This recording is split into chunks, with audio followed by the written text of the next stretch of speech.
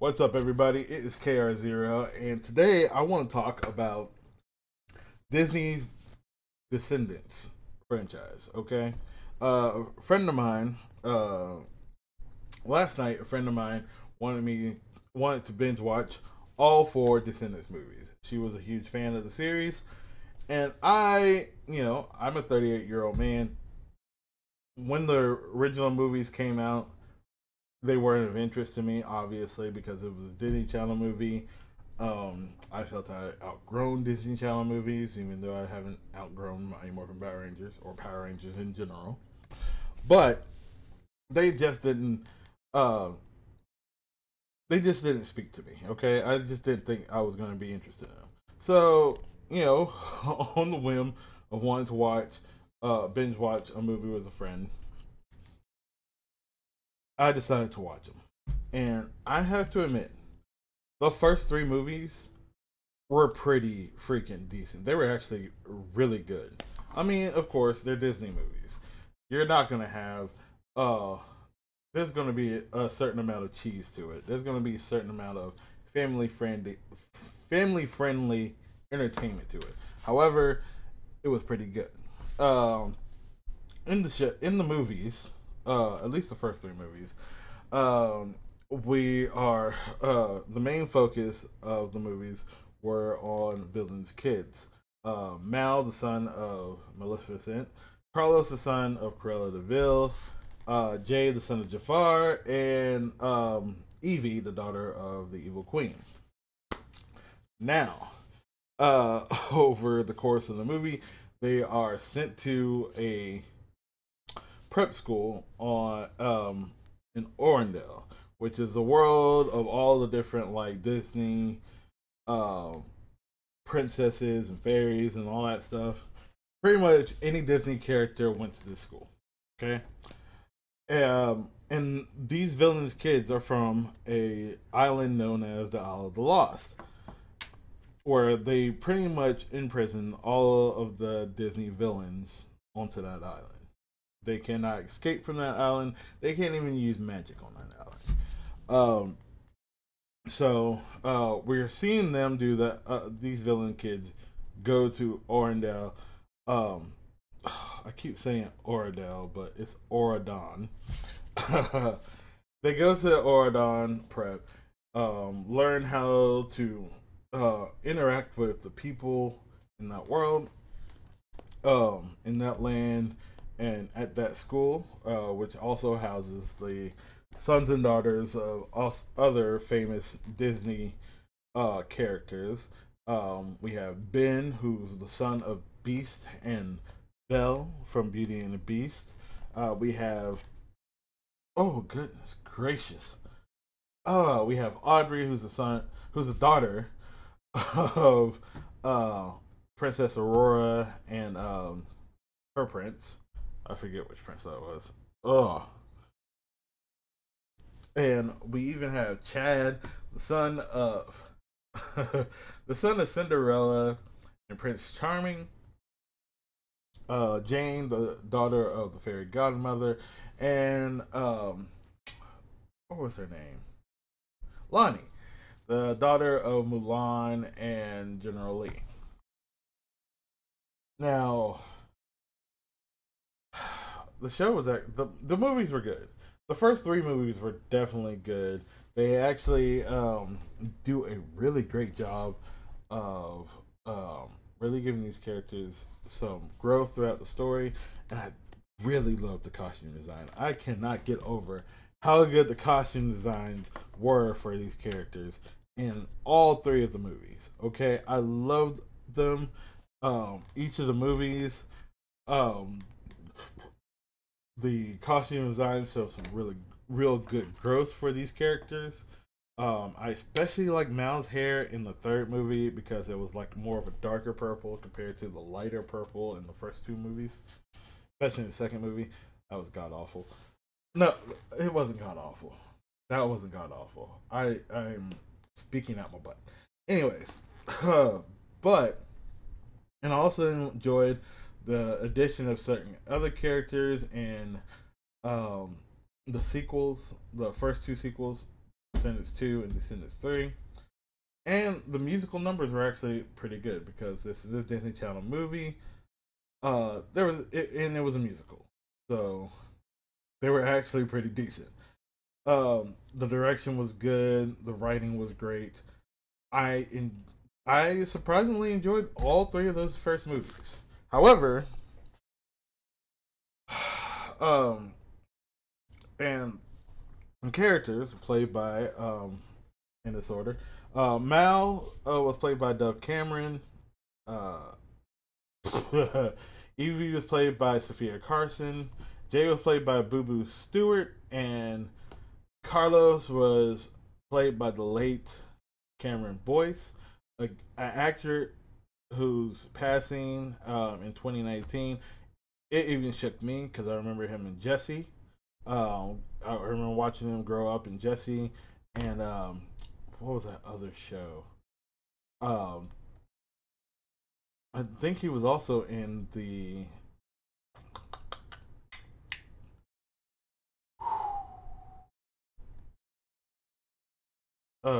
follow up to Jesse. Bunked. There we go. Sorry, I'm kind of getting over it. Anyways, but he was also in Bunked. And I remember watching him in that, and I thought he was going to be a great, fantastic actor. Um, as he got older, he would have easily translated into like adult films, if he wanted to. I thought he was. I thought he was going. Um, I thought he was going places. And when he passed, it definitely hit. Not only did it hit me and a lot of other like audience members, fans of his, it hit hard for like the cast of this movie series. Um, I recall like Dove Cameron being heartbroken over this. Same with China Ann McClure, who played Uma in the second Descendants movie, and later on in the third, and even in the recent one that just came out yesterday. Um, so I kind of understand why the um, I guess the I understand why the movie series kind of went and took like a little bit of a break, um, and they really didn't want to like continue it. There was obviously this was everything was about to come out. If he had survived, if he had still lived after 2019, I'm pretty sure they would have made the they would have made Descendants the Royal Wedding, which it seemed like all the movies were leading up to. Um, Instead, they made a a 30-minute animated cartoon for the Royal Wedding, which they which they kind of mention Carlos, his character's passing in that movie. I heard it wasn't the best of short films, short animated projects, but hey, I'm glad they kind of talked on that. Now, let me get on to the biggest issue I have with this movie series, and that has to do with the final movie, the recent movie that came out, Descendants: The Rise of Red. Look, like I said, in over 6 hours, I became a huge fan of the first three movies. I loved the plot lines. I loved everything about it. The writing was good. Was actually pretty good for a Disney movie, a Disney Channel movie, to be exact. They were actually good, and a lot of twists and turns. Some really good twists near the end, especially in the third acts of each of these movies. And I can't believe I'm actually using terms like third act and all that stuff. I'm not usually that type of person who really goes into that detail, but I will admit that there was the plot lines were very easy to follow. Um, if you're really paying attention, the foreshadowing was done nicely, all that stuff. However, and yeah, while there were certain like little moments where I was like, okay, I see what you're doing, but you're not doing it well. Like, I feel like they were just obligated to do one particular like musical number in the third movie that just seemed to be in the worst position, and how they kind of cut it in the middle of it was also a little off. Yeah, it kind of ruined the scene a little bit for me, but that's me. And if you're paying attention, I'm talking about that like that one solo male musical number near the climax of the third movie. Anywho, again, let's talk about Rise of Red. The reason why I'm having an issue with Rise of Red, and my friend actually had some similar thoughts to it, and granted, she is a fan of this movie series. Okay, she even admitted that she had a little crush on Jay, which I ain't mad at. I mean, Jay was a really good character. I mean, come on, Jay. Even though he's the son of Jafar, he gave me major Aladdin vibes throughout all three movies. I felt like he might as well have been the son of Jasmine and Aladdin, and somehow Jafar just kind of scooped him up and like pretended that it was his. Just saying. I felt like they were actually gonna. I feel like that was a plot line they might have actually brought up. I don't know. However, and look, I'm not gonna keep getting. I keep wanting to talk more about the first three movies, and I can't really talk about the last movie because the last movie was utter garbage. No offense to the actors who played in it, but the direction and the writing was awful. And here's the thing, like the first three movies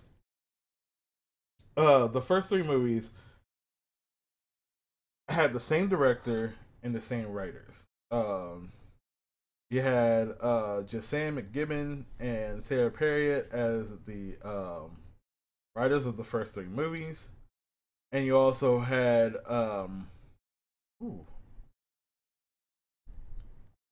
directing the first three movies was also Kenny Ortega, who also did the choreography for each of the musical numbers, which was just good. Like I liked the musical numbers, but the fourth movie, Rise of the Red, yeah, that was completely written by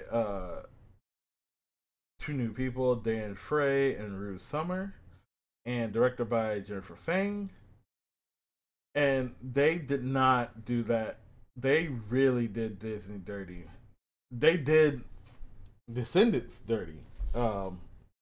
In regards to the Rise of Red. Okay, Rise of Red was basically a movie. The movie was basically the starring characters was Red and um, Red, who's the daughter of the Queen of Hearts, and Chloe Charming, the sister to the daughter of Cinderella and Prince Charming, and the sister to Chad Charming, another character in the first three movies that I could care less about. This man, he was nothing but a dumb jock throughout the first three movies. He was made to be like joking cannon fodder throughout those last three movies. But and in this movie they brought in China Anne McClain was in this movie as well. She was now becoming Uma. Her character of Uma was now becoming the headmistress of Oradon Prep. Sorry for the way I'm talking at the moment. Yeah, Rita Ora as the Queen of Hearts, who out of all the characters, some of her costume designs were actually pretty decent. I will give it that. And then you have Brandy and Paolo Montalban reprising their roles of Cinderella and Prince Charming, respectively, from the Cinderella uh, ABC TV movie that came out back in late '90s, early 2000s. That also starred Whitney Houston, and that was like one of the biggest like selling points for this movie. Like I remember seeing a lot of different articles about them showing up for this movie, but that was it. It was, and none of the original, like besides China Anne McClain and Melanie Paxton, who played the fairy godmother in all the previous movies, who was the initial headmistress of Ordon Prep. Nobody else shows up. Okay, they give a little nod to like Cameron Boyce and his character Carlos in the first 10 minutes of the movie, but and it tugs at your heartstrings. I won't lie. Both me and my friend literally had to take a pause and moment while we like teared up a little bit. We, I had those stuck tears. You know what I mean? But other than that, oh yeah, I think Julie Serta, who played the evil stepmother, aka Lady Tremaine, um, in the movie, she was also in I want to say the third movie for like a short second, if I remember correctly. But I could have sworn I saw her. I could be wrong. I could have saw another. It might have been a different woman playing her. I don't know, but it seemed like it was the same woman. Either way, yeah, that was all. That was all. Those are the only returning characters of this movie. um, Dove Cameron, Mitchell Hope, Sophia Carson, Boo Boo Stewart weren't in it at all. Mitchell Hope being one who played Ben in the first three movies, the son of Belle and Beast. Anywho, none of them showed up for it. The storyline was really a time travel storyline, and I'm sorry to spoil it. Let me go ahead and I need to put a spoiler warning beforehand. But yeah, I'm spoiling it. But it was not. It was a time travel movie, but none of the time traveling events were really paid off. Um, and it sucked. Like, I mean, there was. Okay, this is a full on spoiler. So, if you get to this point, skip ahead to this point if you don't want to be spoiled, okay? The movie is on Disney Plus, by the way, so, if you got Disney Plus, there you go. But here's the thing. They time travel because of the fact that Red hates her mom. Queen of Hearts is just as evil as we've known her to be, but it turns out her and Cinderella used to be best friends back when they went to Oradon Prep. Like I said, all the characters in all the different stories and in this Descendants world, they've all gone to Oradon Prep. Or back when Cinderella and Queen of Hearts used to go to the school, it was named, and the fairy godmother used to go to the school, it was known as Merlin Academy. Now, these girls end up going through time due to a time travel device in order to stop the events at the opening ceremony for the students at Oradon Prep. You see, Queen of Hearts used Red's invitation to join Oradon Prep as a way to basically get revenge on everybody in Ordon. Okay, even forcing Red to sentence Cinderella to death. Um, and Chloe ends up going. Chloe ends up wanting to fight Red or something like that, while Red is in the middle of using the time travel device in order to stop Queen of Hearts.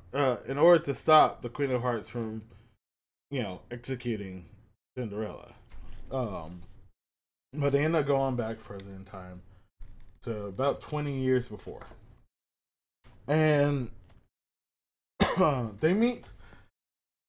They meet Ella, Cinderella's younger self, and Bridget, the young Queen of Hearts. And Bridget is a completely different person from the Queen of Hearts. She loves everybody. She really wants to do good things for everybody out of love and care and tenderness. Now, one thing that you find out before they time travel is that Cinderella and uh, Bridget, or the Queen of Hearts, used to be best friends. But then some kind of what do you call it? Some prank ended up causing the Queen of Hearts to become the Queen of Hearts we know today, the vengeful one. Now, this is the reason why I'm bringing this up is because there is no payoff to that event.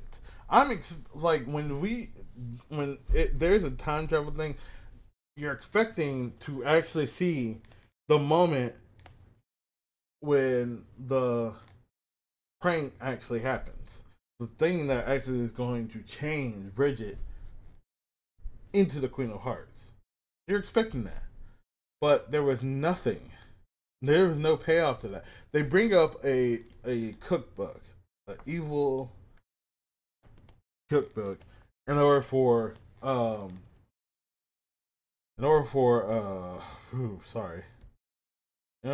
Uliana, the younger sister of Ursula and the aunt of Alma, to basically get revenge on Bridget for something that Bridget had no fault in. Bridget even tried to prevent her from doing it.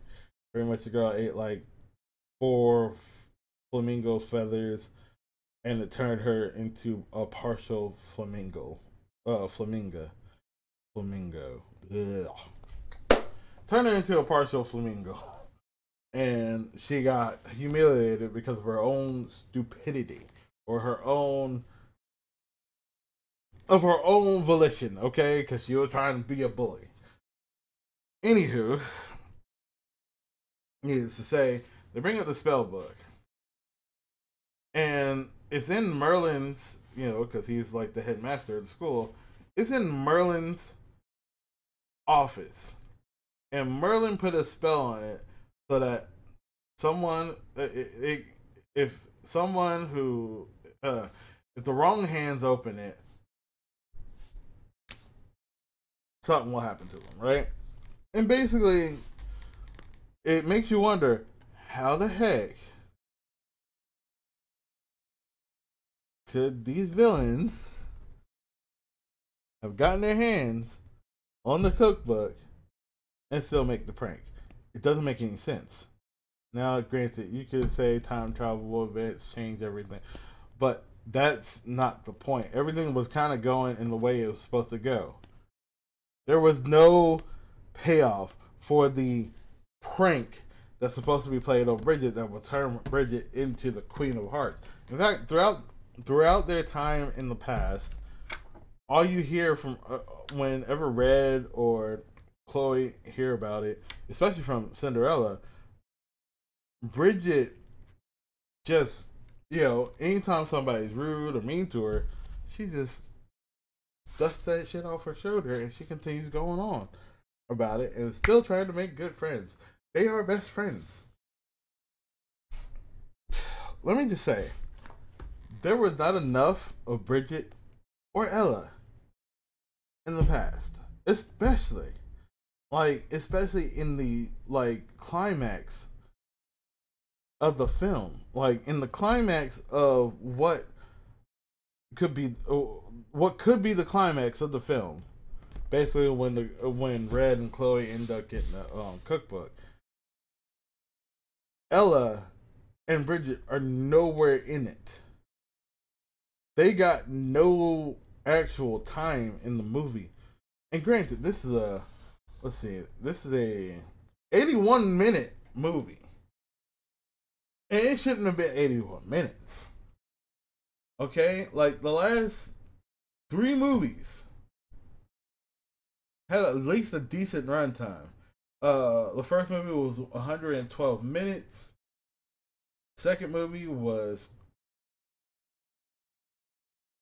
111 minutes, and the third movie had the biggest runtime of all, with it being 108 minutes. Oh, I thought it was 122 minutes. Surprisingly, okay, I was wrong. But either way, these movies should have had. This movie should have had. The fourth movie should have had better pacing. It felt so rushed.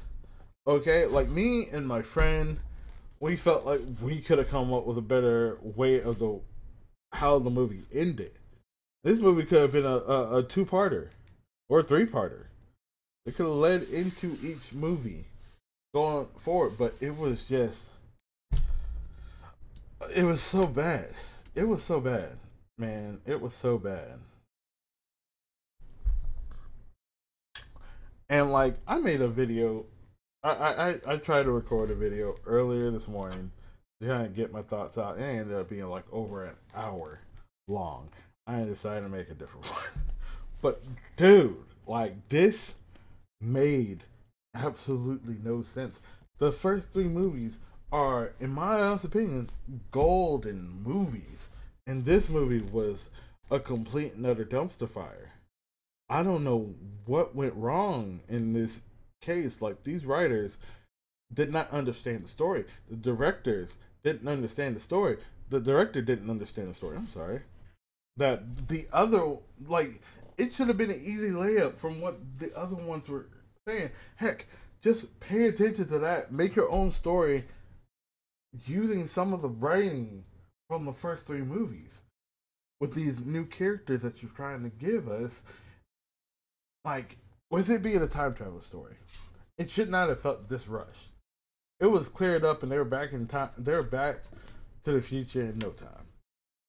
Like, at least with Back to the Future, like the original Back to the Future movies, they had a good plot line. There was a decent story. Each of the characters, even the characters in the past, got good character growth. This movie just tried to put too much on all at once. And the Brandy, Paolo, and Rita aspect of it all, and China aspect of it all, and the fairy godmother popping up, Melanie Paxton, once again, it was, they were just there as cameos, really, and it wasn't really, they were just there to bring people in, and they didn't really get a good story arc. And if anything, I would have been fine with them being in the beginning of the movie, okay? Them just showing up in the movie and things going to grab and the girls having to go back in time. I would have been fine with that. If the girls never went back in time, went back to the present by the end of the movie. I felt like if the movie just left them kind of stranded in the past,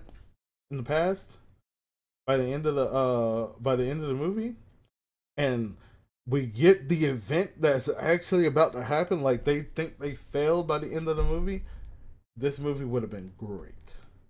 You could have given more characterization for Ella, Bridget, even Uliana, and probably gave a little bit of, and give some some backstory with Merlin. Not Merlin, but with Hook, Maleficent, Hades. Considering that Maleficent and Hades are the father and the mother and father of Mal in the first 3 movies, we could have got some backstories behind those other characters. Heck, we could have got even more of Merlin. Because I will say this: Jeremy Swift, uh, who portrayed Merlin in this movie, really gave me the feeling of Merlin from the Merlin from the Sword in the Stone movie. I really felt like he was embodying that Merlin. Okay, it was just divine. For every scene he was in, but we could have got more of that.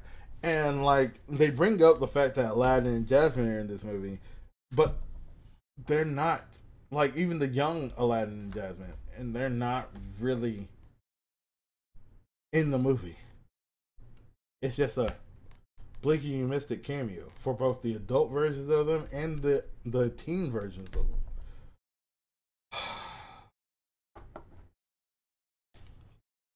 It's it's this is part of the reason why I feel like Disney's like failing is because they're picking the wrong writers. They're not really they think they once they think they have something good going for them, they give it to the wrong director, the wrong writer, and they don't realize that they're dropping the ball with their own products. And I'm not even gonna say there's not a single like bit of wokeness in it, unless you consider the fact that the main characters are two girls, and they just immediately are able to pull all these crazy stunts off. I mean, Ella's like Chloe's already like a really great swordsman. Um, and Red just gets around town and she can escape and do all this other stuff like a boss. Yeah, you could consider it woke from that standpoint, but I mean, when you have characters like Mal and Evie, Jane, and Lonnie from the first three movies, and Uma from the first three movies, oh my god, they are so much. They are better. Uh, they are better examples of strong women in those movies, and they're not like some kind of damsel in in damsel in despair type movie type characters in those first three movies. They are they actually have a big contribution to the whole plot. Heck, Mal and Evie are mostly the main characters out of the main four. They're pushed to the forefront, and they actually don't have like some weird weakness in them. They're strong women. Same with Uma. She's a strong villain. She's a strong villain in the second movie and a strong character in the third movie. And they're women. They're girls. But they actually have good writing. And I feel like and it's starting to make me realize that this is what a lot of people are talking about when it comes to all these different projects that are coming out, these different movies that are coming out. When they see a character and they realize, oh, you're just giving them power up because they're a female character. Okay, you're just letting them become either a Mary Sue or something like that because they're a character. They don't give them any actual writing to push them to it. I feel like I want to watch uh that one movie. Oh goodness gracious!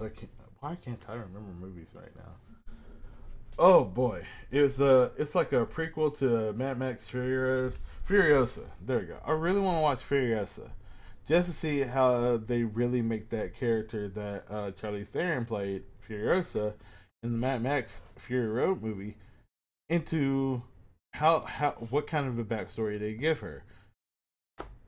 I mean, I haven't heard anything bad about it, but I feel like uh, it's actually a pretty decent one. I could be wrong. Let me see what Rotten Tomatoes give it.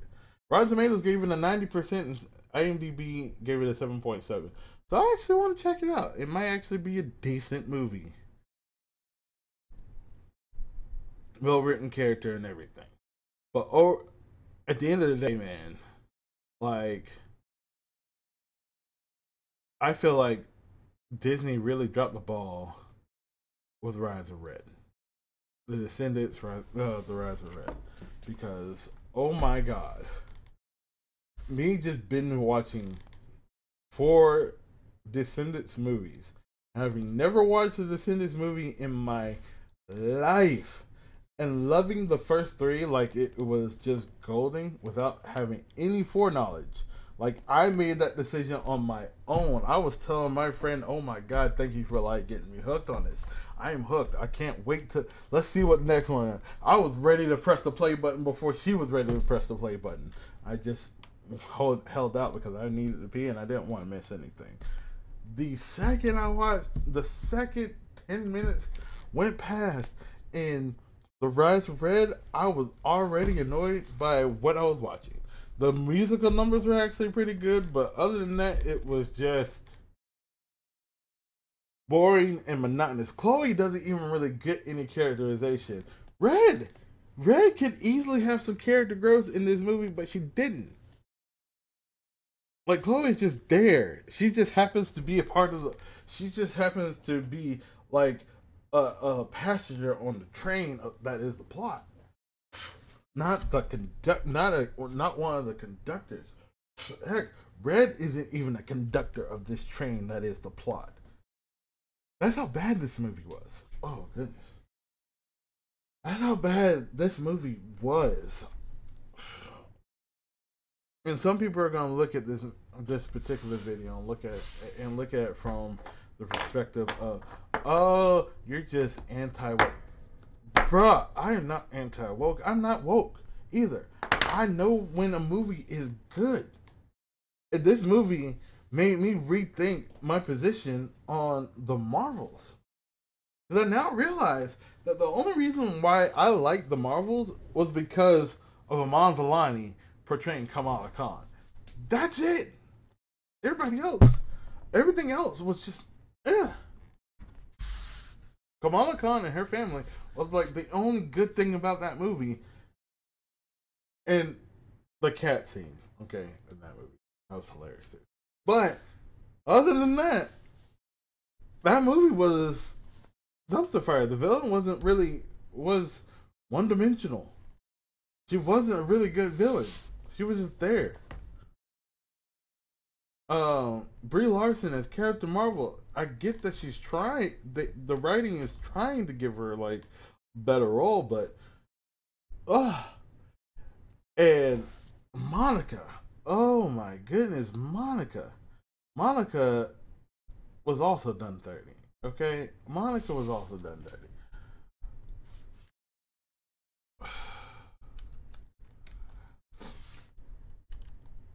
Like, Teyonah Parris playing Monica. Look, I was expecting her to be great in this movie. Like, this is not, because the way I looked at it was that even though WandaVision was her origin story, her main superhero origin story, the Marvel should have been all about, in my honest opinion, the Marvel should have been more about Monica than it was about Kamala or Brie. We should have got a lot more character development in Monica Rambeau, and just a little bit of character growth for Miss Marvel and Captain Marvel, respectively. That's it. This should have been, in all honesty, this should have been Teyonah Parris' movie, The Marvels. But I'm getting off the subject. Look, I realized after watching this Descendants movie how royally wrong I was about the Marvels. That's bad, Disney. Like, the fact that you have a guy who was like 100% on your side for the movie that you're making. The fact that he's now saying because of this movie, this new movie that you came up with, he is now like recalling his initial praise of the Marvels. That's saying something, buddy. Y'all gotta look for the writers, the original writers that you had for it, because they can make good characters. It doesn't. I get that you're trying to do the diversity, uh, inclusion, the diversity, equity, inclusion stuff, the DEI stuff. I get it. I understand it, but it should not come at the cost of the character of the writing and characterization of your characters. That's what I'm trying to say. Like I am all for representation, but representation should be if you're gonna put it in a movie or a show or whatever, it should be it should it should be like the last thing on the bottom. It should be on the bottom rung from however you're going to develop a movie. From the writing of the movie, the writing of your characters, and the production and direction of the movie. It should be the last thing on your mind. And I hate to say it because like it should be the only time that it should be um like the only place where it should be is making sure that you get the right actors. They can also diversify and include be equal. Make sure you write these characters and make sure you can put certain actresses in the roles and it not feel woke. That's all I gotta say.